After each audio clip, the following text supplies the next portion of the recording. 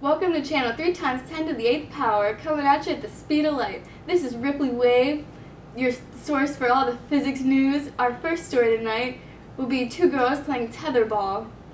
Let's take a look at it. The ball's way up there because that's when it's at its highest potential energy, and Sam misses it because she's vertically challenged.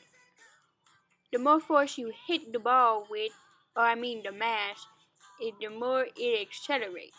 Oh, look at all them fishes.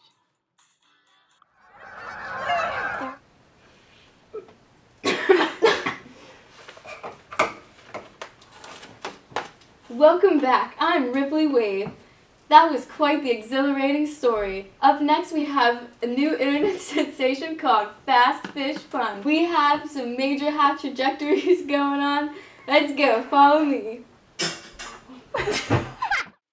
Apparently, this is what the youngsters are doing nowadays. It's called like Fast Fish Fun or something.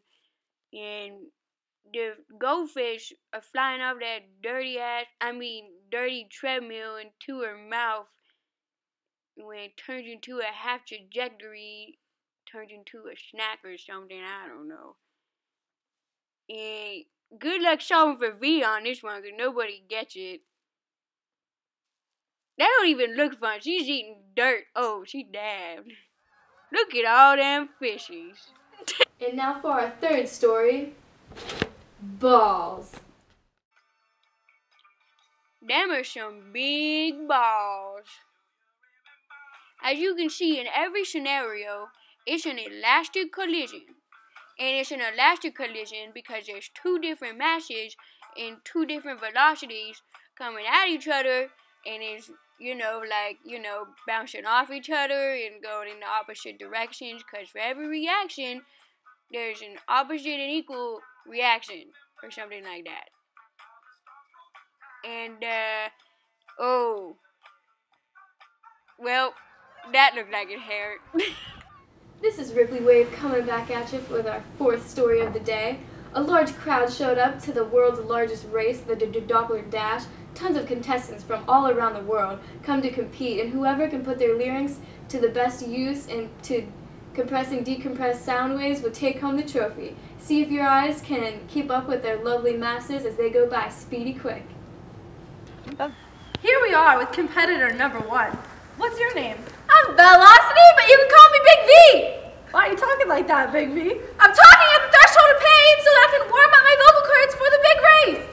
All right, well, how are you feeling about your competitor today? Well, she got some long strides, but I'm bigger, so I'm gonna win. Alrighty. Well, let's go talk to competitor number 2, shall we? Competitor number 2, what's your name? Kenna Maddox, but I go by Kenna for short. Kenna, why are you talking like that? I'm talking below the threshold of sound to save up my vocal cords for the big race. Would you say that's below 40 decibels? Yes, I'd say so. Okay, well, how are you feeling about your competitor today? Well, Big V is not as big as she sounds, so I'm not that worried. Okay, well, good luck today. Here we are with the competitors stretching and warming up for their big race today, with just a little bit of trash talk going on. Sir?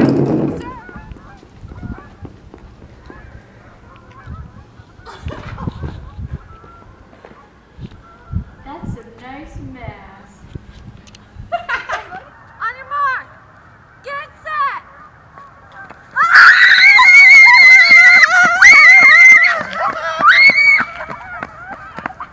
And that's the Doppler effect.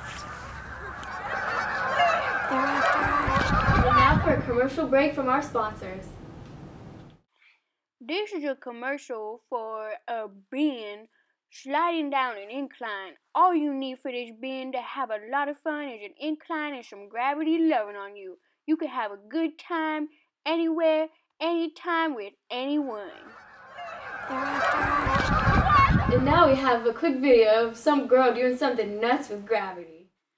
I think this girl's like messed up in the head or something to throw her body around like that. She's like flipping in circles and stuff about the center of her gravity or something. What the heck? Watch this video for 30 minutes of ad-free physics news. In this segment of the news, our friend Hannah, she's a dancer. She starts with her arms out wide and then brings them in closer to her, producing less leverage, which produces more torque, and in that part, she was off her center of gravity during her off balance. In this next part, the coefficient of friction between the board and the floor is too low, so she slipped. And this one's really good because she's a really good dancer and she's cute and stuff. Well, thanks for tuning in. See you next time. Ripley Wave out.